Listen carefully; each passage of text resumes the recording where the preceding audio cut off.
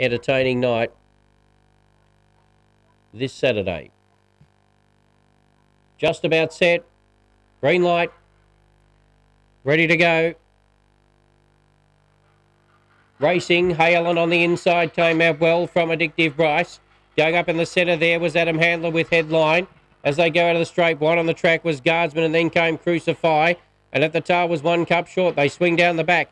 Hale on the front runner by 4 lengths. Adam Handler in second. In third spot was Guardsman. About 5 lengths then to Crucify. Further back, Addictive Bryce Headline, and well out of it, 1 cup short. They corner for home.